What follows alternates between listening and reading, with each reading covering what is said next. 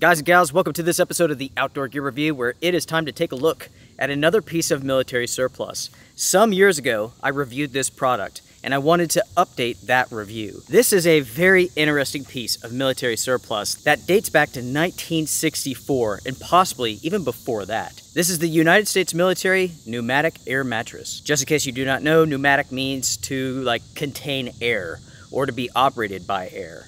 Before going any further in this episode, hit the thumbs up because it does help the channel. It's a great way to support the channel and to help it grow.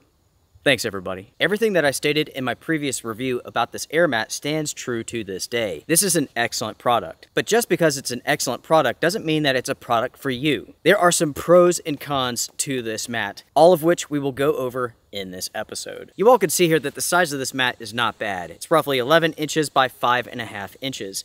The weight of this is 3.2 pounds, so yes, it is heavy. For an air mattress, it is heavy. But once I inflate it, you will understand why it's so heavy. Speaking of which, why don't we go ahead and do that now.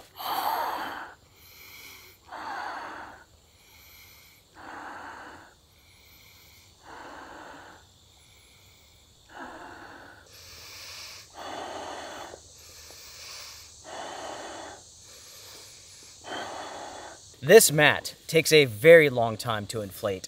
Seriously, folks, if you purchase one of these, you may want to consider an air pump or something. I mean, this is a workout. This is going to take, I don't know, maybe 3-4 minutes to inflate.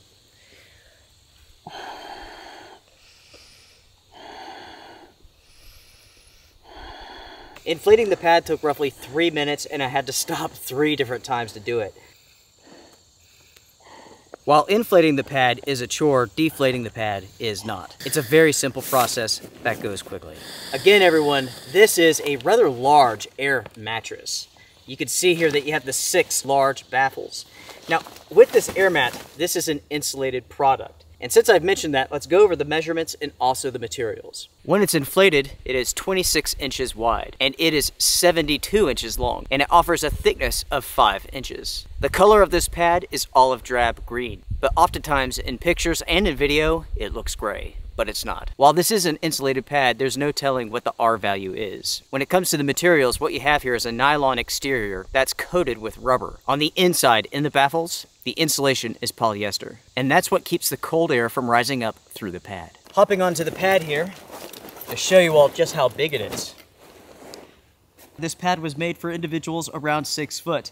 So if you're shorter than 6 foot, you're good. If you're taller than that, your legs will stick off the end. Now, laying on this, it is absolutely incredible. It really is. With this pad, everyone, there are numerous elements coming together to make this comfortable. First off, you have the 5 inches of cushion. Then you have the materials themselves, inner and outer. Many years ago when I reviewed this, I loved it then, and I still love it to this day. Laying on my side, it's perfect. Laying on my back, perfect. At no point in time do I feel the rocks underneath, with the exception of sitting up like this. When you're sitting down, just your butt on the pad, you can feel the rocks, but once you get the weight of your entire body on here, you will feel absolutely nothing. Talk about using this pad for a second. On top of it, printed on the material itself, are what is known as dummy instructions. It tells you the top, it tells you how to inflate it. It states here that you need to inflate it and then sit on it to test it. If your butt is barely touching the ground, then it's properly inflated. It says top right here. Why does it say that? That's because of this valve. No pressure should be put on this. This is the weakest point for this entire system. I mentioned before that these mats go all the way back to the 60s, all the way back to the Vietnam era. When they were actually introduced, I do not know. When they were discontinued, I do not know. I have seen dates on these ranging from 1985 all the way to 1964. It was in the 80s when this pad was issued a NATO stock number, but prior to that, there's very little information about these mats. Soldiers often refer to these as the rubber bitch, which is pretty funny. That's a great way to describe this mat. While it is heavy, it is cumbersome, this was an excellent product that soldiers liked. Yes, it was heavy, it took quite a bit of work to get it inflated, but once they did, they had a very good night's sleep on their hands. And they could use this in any sort of environment, and they did. Talking about the rubber coating here, it absorbs water, so you have to be careful. You have to keep it out of the rain, you have to keep your wet shoes and whatnot away from it, because any bit of moisture Even sweat will soak into that rubber, and it does take quite a bit of time for it to dry. This has lasted for absolute ever. I've never seen one of these where the rubber coating is coming off. That is incredibly impressive. Even the models from the 60s, the rubber is in good shape. Talking about availability for a second, you could still find these at military surplus stores and online, say at like eBay. That's my favorite place to get military surplus, and you can even find these in brand new condition. Price, right around 40 bucks for one, $80 for two. Is that a good price? Is that a fair price? In my opinion, yes. Absolutely. If you go out to buy one of these, I recommend that you pay attention to the listings, especially when it comes to condition. What is the condition of the pad? These things are super old. Many of them were used all around the world, so you need to make sure that there haven't been repairs. You have to make sure that there aren't leaks. If the seller doesn't state the condition, ask questions. That is what I recommend. I've had this thing for maybe 8 years, something like that. I've used it in all sorts of conditions.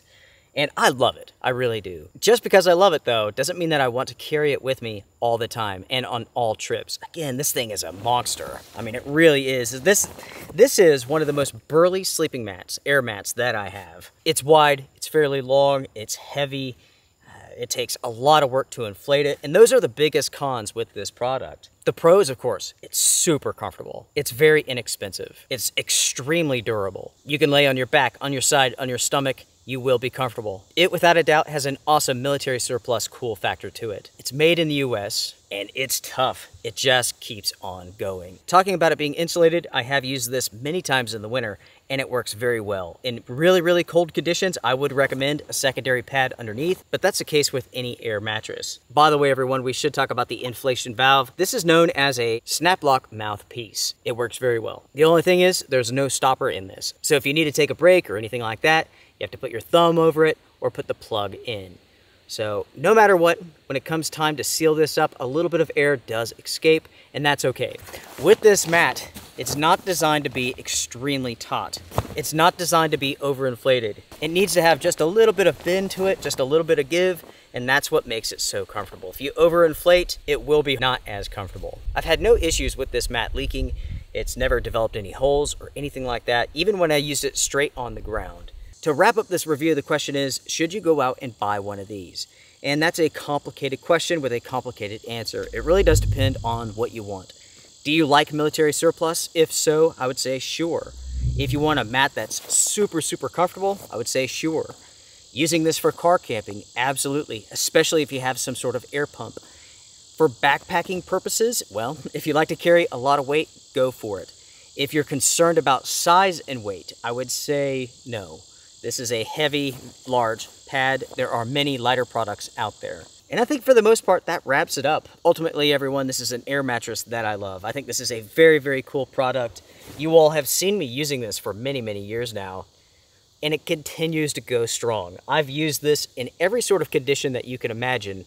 In a tent, on the ground, under a tarp. It just keeps on going, and it's such a cool product.